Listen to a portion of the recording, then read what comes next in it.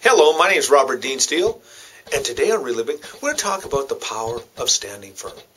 One of my favorite books of the Bible is the book of Timothy. And in Timothy, in the 2nd chapter, it talks about standing firm. Paul is saying to Timothy, Timothy, look, you're living in a world of shifting values. He says the world in which you live has strong inclinations towards evil. But you, as a Christian, must stand firm. Now, we're living in very similar days. In fact, it's amazing to me how quickly our values and our morals have seemed to have disintegrated right before our very eyes. Just a couple of days ago, in the province of Saskatchewan, for example, public officials who solemnize marriage can no longer refuse on certain religious ideas. That's amazing. 30 years ago, you would never have thought that that could possibly happen. But it is happening. You know, in 1982, for example, they brought in a new constitution into Canada.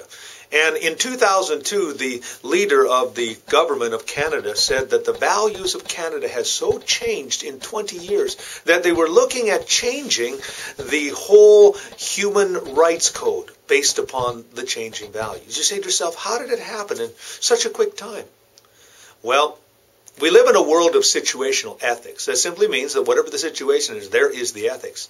Now, I'm not here sermonizing on how bad it is today, because I believe with all my heart that we can turn this around. But where does it start? It starts by choosing to stand firm, by standing on God's Word and saying, you know what, I believe God's Word. I know that the values of God's Word are not in vogue right now at this time.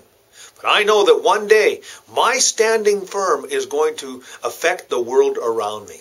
In fact, I believe we can even affect the world around us today by standing firm on the Word of God. You know, the Bible says that the promises of God are yea and amen. That's what Paul said in 2 Corinthians.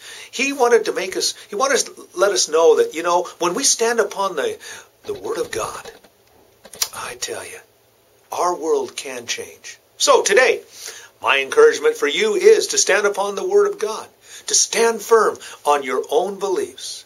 You will change your world.